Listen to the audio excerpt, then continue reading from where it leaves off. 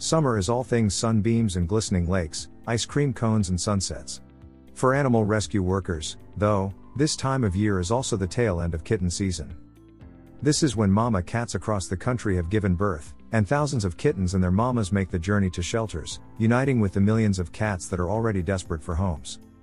Your local shelter has an abundant supply of cute, cuddly, newborn kittens and many gentle, loving, older cats who are already litter trained and just need a place to call home. That's why June was declared Adopt a Shelter Cat Month. It helps to increase awareness of this problematic time of year, the growing cat population, and spay and neuter campaigns. It also lets anyone and everyone considering adopting a cat know that there's no time like the present. But if you're not ready to adopt, there are a lot of other ways that you can use this month to help homeless cats and cats in need. Visit your local shelter's website. Take a look at the available animals and volunteer opportunities on your local animal shelter's website. They'll have plenty of resources to help you get involved. Check to see they have a wish list. They often have a link somewhere to a wish list of items they are in need of. Whether you wish to donate old blankets or purchase pet food, anything you can give will be much appreciated by your feline friends. Get involved, become a volunteer, and spend some time cleaning cages, feeding, playing with, or simply snuggling a shelter cat. If you reach out to local shelters and rescues, they will be happy to put you to work. Let them know what interests you and what you are able or willing to do. They need you, and the work is the most rewarding work you'll ever do. Even if you can't directly volunteer with the shelter, you can still hold fundraisers with your work, school, church, team, or other group. Bake sales and car washes never go out of style. Share homeless cats on social media. You can like or follow local shelters and rescues on social media, then share their posts about cats in need, and help spread the word to your friends and family. Who knows? You might just help find a cat their forever home without ever logging off your computer. Foster a homeless cat. Fostering a cat is always a great option if you are unable to commit to a forever cat. It's a fantastic opportunity to see how your current pet or pets might react to a new member of the family. Also, if finances are an issue, the rescue often pays for all the medical expenses of your foster cat, as well as food and supplies for their foster animals. So, you wouldn't incur many financial responsibilities if any. If you go on vacation, the rescue will help find a cat sitter or move the cat into a new foster home. It really is a carefree cat companion option for those who aren't sure they can handle the obligations of permanent cat parenting. Hello. This video is sponsored by Bmix Pets. Are you looking for high-quality cat collars at an affordable cost? Check out bmixpets.com.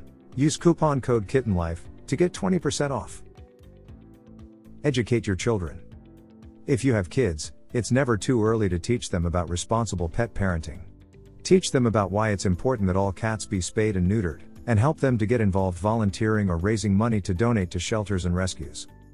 They will learn by watching you, so bring them with, if possible, to your volunteering events. Kids also love learning cat facts, so share some with your youngster. Here's a list of our favorite cat facts to share with kids. Educate others. Help educate others on the importance of Adopt a Shelter Cat Month and kitten season, and share about how they can help. Sharing articles like this one with educational information on social media can help get the word out to others about how important it is to spay and neuter and to always adopt a cat from a reputable shelter or rescue.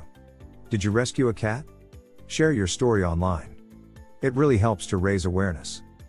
Microchip, spay, and neuter all of your pets. The best way to keep animal populations down is to spay and neuter all of your animals. Encourage friends and family to do so as well.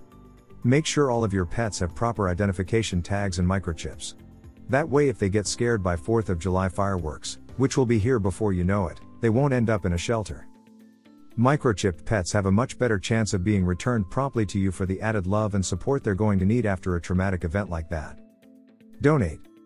The simplest and easiest way to help homeless cats and kittens in your area, if you can afford it, is to donate money to a reputable rescue or shelter. It really is the best way to help next to adopting.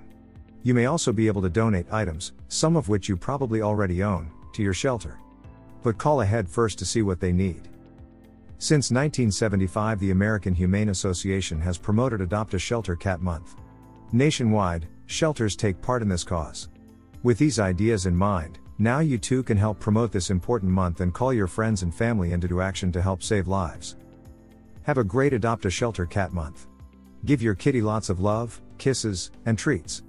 Will you help get the word out about Adopt a Shelter Cat Month? What other ways can we help cats in need? Let us know in the comments below. If you enjoyed this video, kindly press the like button. Also, don't forget to subscribe with notifications on, so that you don't miss out on videos like this. Thank you for watching.